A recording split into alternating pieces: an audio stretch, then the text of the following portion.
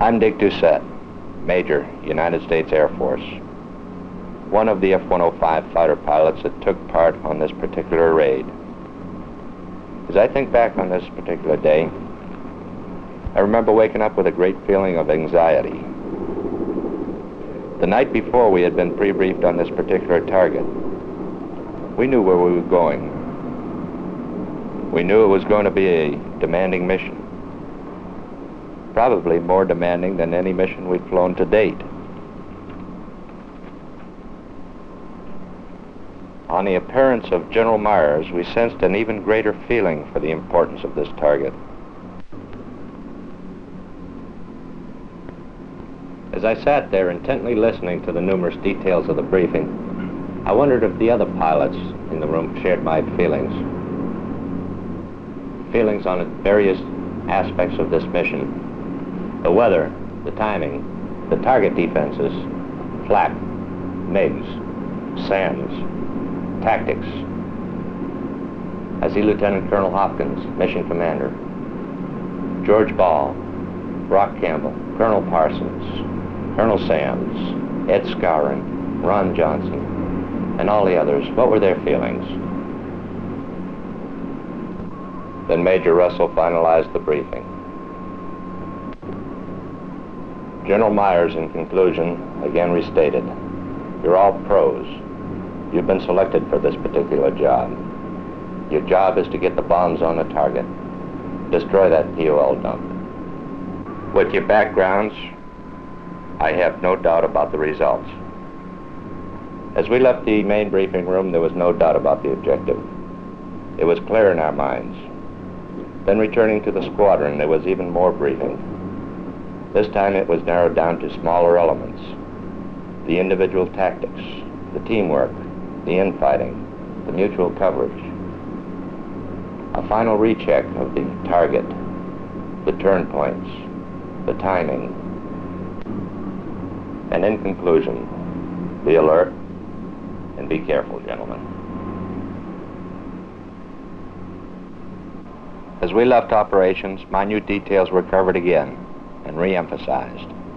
The pre-flight was more meticulous this morning, more detailed. As many of us climbed the ladder, things became more familiar. Many of us having up to and more than 1,000 hours in this aircraft. As Colonel Hopkins said, when I sat there and looked at those gauges and they stared back reassuringly at me, all attention was relieved and I felt right at home again.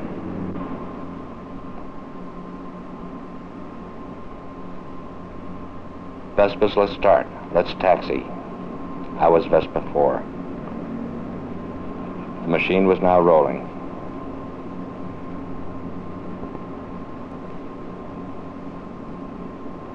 As I taxied down the ramp, I could see other pilots in their aircraft, just waiting to slip into their assigned positions.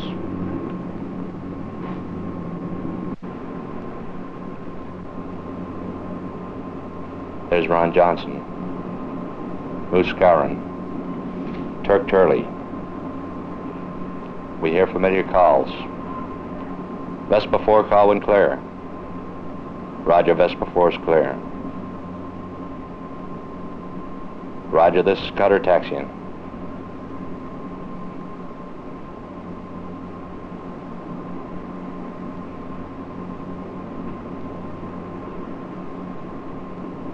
Yes, everything's going fine now.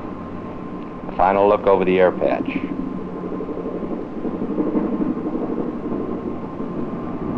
A crew chief keeping his eye on that aircraft, watching for any small malfunction.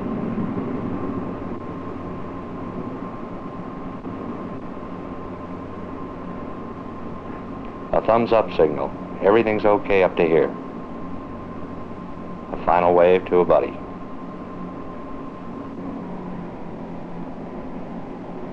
The whole force was now taxiing. Our F-101s from other bases. Tankers, MiG-cap, other 105s from our sister base. All starting on a pre-brief signal, all to meet at a certain point in space.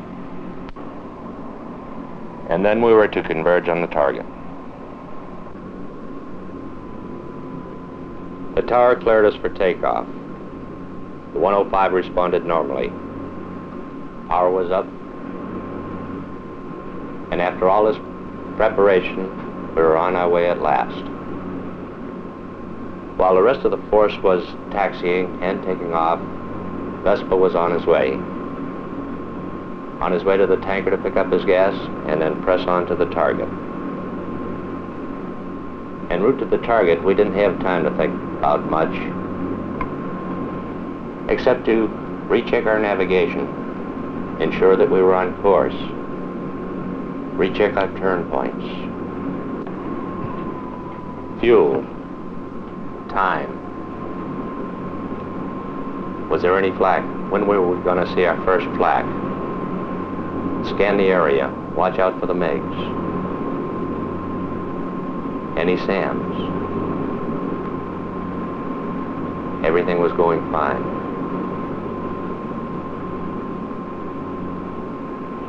We were assured we were getting close to the target. And then the flak started coming. The adrenaline was flowing. There was the final checkpoint. There was more flak. Colonel Hopkins led the first flight in. Then Ron Johnson led his 4 in. Then a follow-up by 3 other flights. As we looked back, we could see that the fire had started. Flights behind us would have something to shoot for, to do the job more completely, to completely obliterate it. As we pulled off the target, we heard the anxious calls of the flight leads. Let's get together here. Vespa lead, this is 2. I'm losing my hydraulic pressure. I don't know if my controls will hold out till I get back.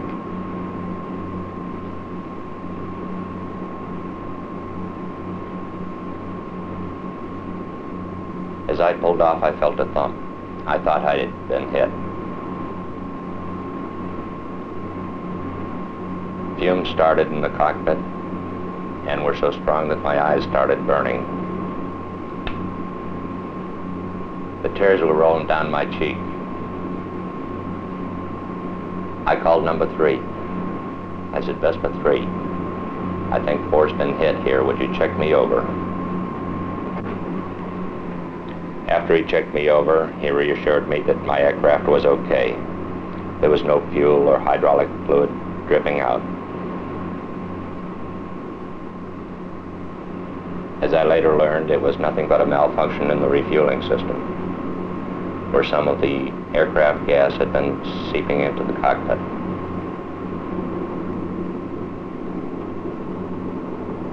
Then the fumes started to disappear. Everything was okay. We looked back again at that column of smoke, just rising, getting larger. We could see secondary explosions from the flights behind us, making it even a greater fire. We knew that the job had been well done, that PO dump had been well hit. However, there was still more to do after we left the target area. The observations around the target area. What could we report to intelligence? What could we see?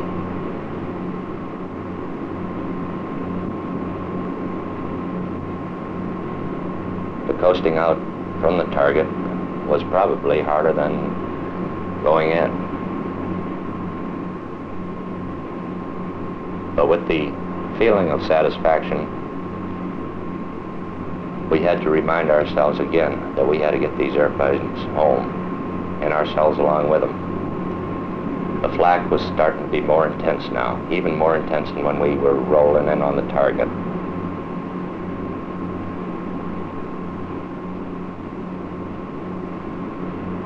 We were dodging, turning, just trying to get to the point where we could be free of this flak.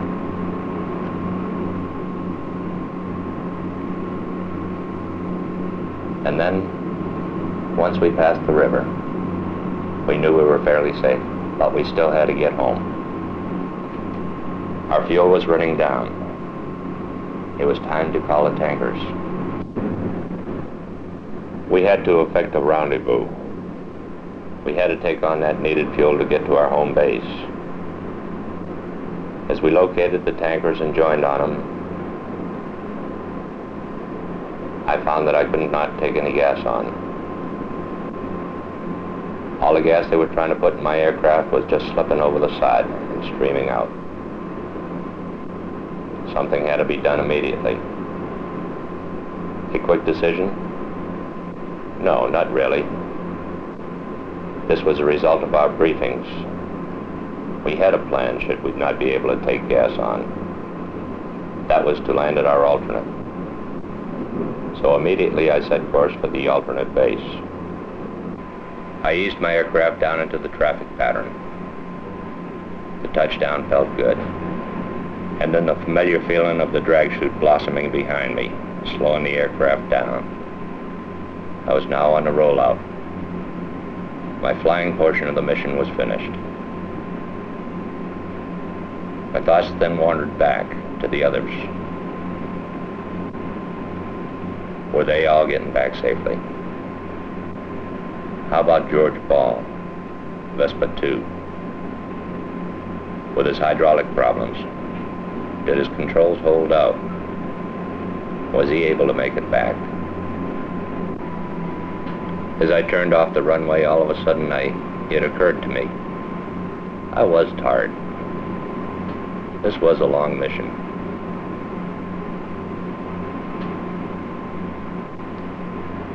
Then one after another they started rolling in, their bellies and wings stripped of the bombs and fuel tanks. I'm sure each one of them felt the same feeling I did, a sense of accomplishment. And they were glad to be here also. Some coming in on emergency fuel, others with many other buried problems. The ground crew was alert and efficient. All precautions had been taken.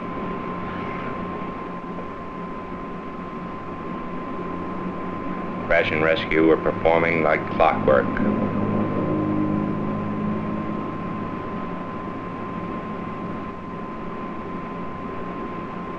Everybody was eagerly awaiting the return of all the aircraft.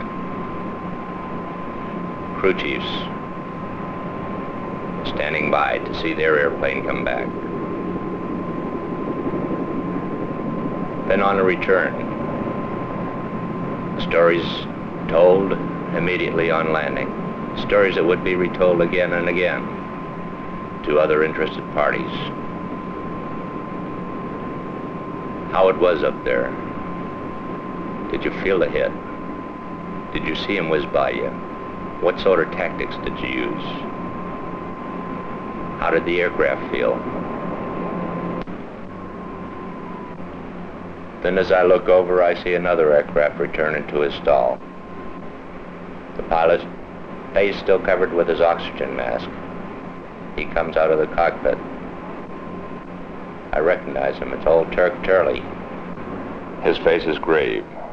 I know that he is tired also. It was a long day, but he wasn't finished yet. He must give some eagerly awaited information. He must give answers about aircraft performance, weapons performance, fill out the standard forms. In addition to bombing, he was given a task of carrying another piece of equipment, a camera pod mounted on the left wing tip of his aircraft. The camera that was to record the outstanding results of this mission. Total destruction of the target by the Air Force through meticulous planning, coordination, and execution. The film would be positive assurance that the Air Force could scratch this target from its files. Another pilot had his own particular problem. He couldn't rejoin with his flight or the tanker. Had to slip into his alternate base.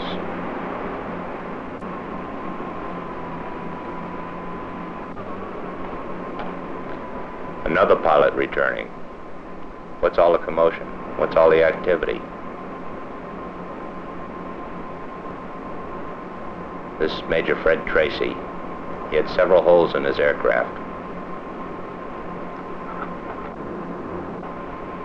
His right wing was torn, ripped open by a 37mm shell from a MiG. Another inch and it could have busted a fuel or a hydraulic line, causing many problems. Major problem of control of fuel upon return. The shell entered the cockpit from the side. It grazed Major Tracy's arm and then bashed into the instruments. But Major Fred Tracy was smiling, for he'd turned the tables on this MiG that was shooting at him. He maneuvered his aircraft, causing the MiG to slip in front of him, and then he retaliated.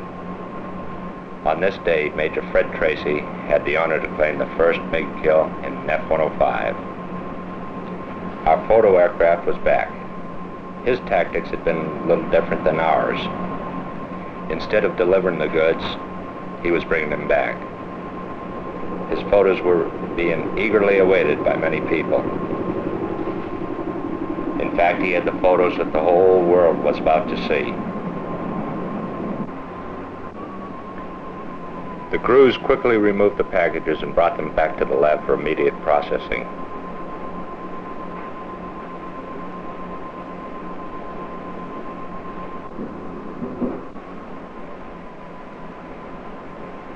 The recce pilot had accomplished his mission, and it was the end of another day for him as well. But he still had his forms to fill out also, his questions to answer. As the film was being processed and the pictures started to appear, the results of the raid were obvious. The POL dump had been eradicated. The effects were equally as obvious. The strike would definitely impair the operation of North Vietnam. It would be a major blow to their aggressive southward movement. With less fuel, there would be less travel. While the world was reading about our day's activity on 29 June, we filed a mission in the back of our minds. There was another mission the next day. There was planning to do that night. And again, we would be ready to deliver, whatever the task.